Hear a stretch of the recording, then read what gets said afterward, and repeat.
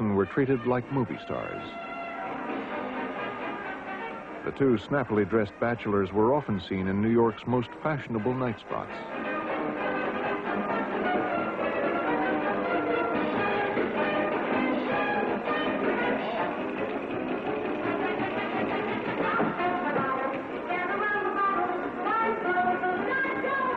One of their favorite hangouts was the Stork Club, managed by Sherman Billingsley, who used to place illegal bets for them. It was here one New Year's Eve that Hoover and Tolson betrayed the secret they shared, a secret that could have destroyed Hoover's reputation and his career. Well, it was a wonderful night at the Stork Club. It was New Year's Eve, 1936, and I was the only woman at the table. Louisa Stewart, a famous model, and her boyfriend Art Arthur had been invited to join Hoover and Tolson at Walter Winchell's table. We all had on those crazy hats and the things you blew, and at one point I'm pointing a toy gun at Hoover, who has his hands up, and it was just a great night.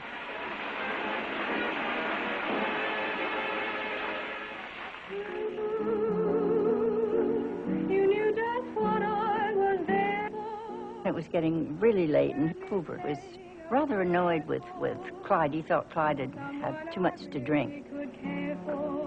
And finally the decision was to go to the Cotton Club up in Harlem. We went in the FBI limousine, and Art and I sat in the back seat, and Clyde and Jedgar, as we called him, sat in the two jump seats.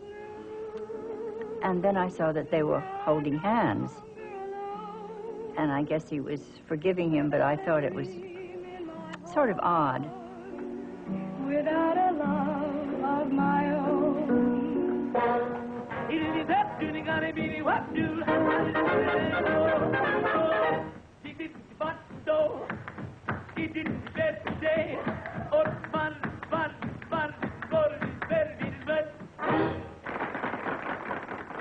I remember the Cotton Club that night very well, because there were a couple there who were black and white dancing together. And that made Hoover furious. And then Clyde, who was still pretty drunk, said, well, he'd like to dance with Hoover, which we all thought was very funny. Well, we left, finally, and in the taxi going home, then Art said to me, it's common knowledge that they're queer, that they're fairies. Those are the terms used in those days. But he said, we don't talk about it. Whether we like it or not, it's always been true that a public man's private sex life makes him vulnerable. Hoover knew this. He would eventually seek out one of the most distinguished psychiatrists in Washington to ask for advice and help, because he was so terrorized by his own sexuality. What was he, as director of the FBI, to do about these urges that he had?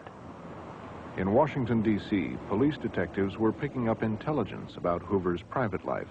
Guy Hoddle was a retired or fired agent. He was an alcoholic. And Hoddle would, every time he had a few drinks, he would tell stories about parties that went on in J. Edgar Hoover's house, when that there were sex parties there, no girls. So when you say sex parties, what does that mean if you have no girls? Joe Scheiman also heard that years earlier in New Orleans, Hoover had been picked up by the Vice Squad. See, New Orleans is a wide open town. There were prostitutes who worked there, and of course, well, you know and I know. But if you have a dozen prostitutes on this work on the streets, you'd at least have a half a dozen male prostitutes. You picked up one of the pretty boys, and Vice Squad apparently was watching him and arrested him. Now, I don't know the details of the arrest. I never got it, other than he was arrested and charged. Charged with a sex offense. And the arrest was washed out.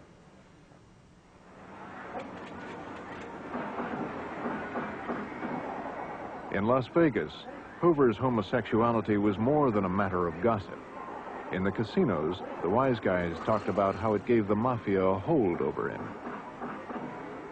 Irving Resnick, who was the Las Vegas representative of the big New England mob family, said in 1971 that Lansky was the one who had, quote, nailed J. Edgar Hoover. I remember Ash Resnick at the Caesar's Palace. He used to be the manager of the nightclub there. He told me that Meyer Lansky had some pretty strong evidence that Hoover and Tolson were both homosexuals.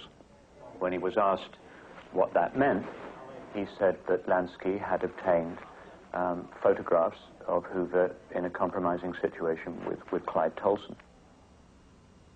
One man who actually claims to have seen such photographs is Gordon Novell, a controversial figure with connections to the intelligence community.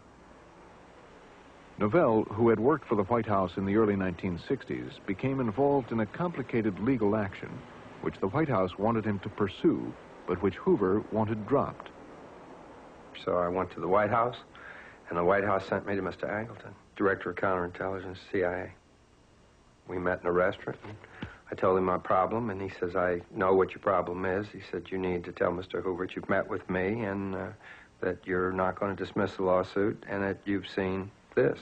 At which point he opened up his briefcase and pulled out a couple of photographs of Mr. Hoover in flagrante delicto, I guess is one way to describe it. Having oral sex.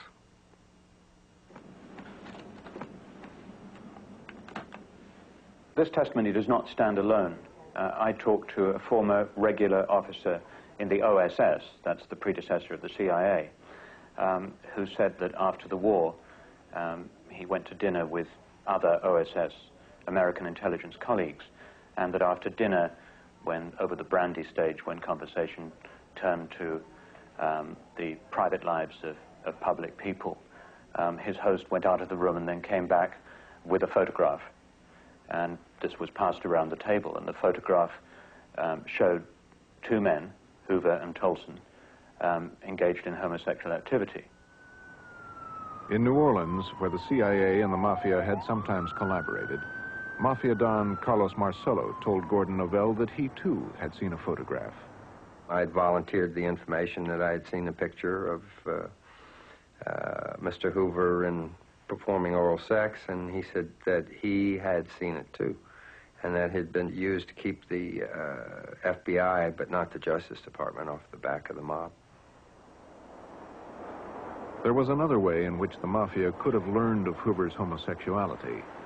In the late 1950s, Hoover was a regular visitor at the home of Meyer Lansky's friend, the former bootlegger Louis Rosenstiel, and his wife Susan. I found out early in the marriage that my husband was bisexual.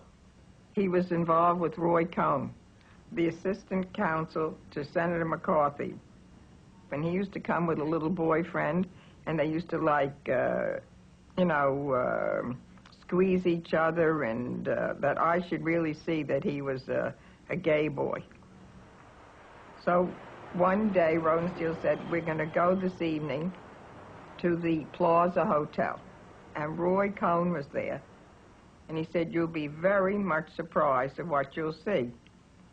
Oh, I didn't have much to say. I said, all right, I'll go. When they arrived at the plaza, Rosenstiel insisted that they enter by a side door. We went up into the elevator. We went to either the second or the third floor. There was a sign on the door where he led me to, not to disturb. And we knocked on the door, and Roy Cohn opened the door. And we went in, and there was this gentleman. He was dressed as a woman, and Roy introduced me. He said, I'd like you to meet Mary. Well, I knew the name wasn't Mary because he looked just like J. Edgar Hoover. In fact, he was very solid looking, and he had like a little growth, and he was dressed in black shirt.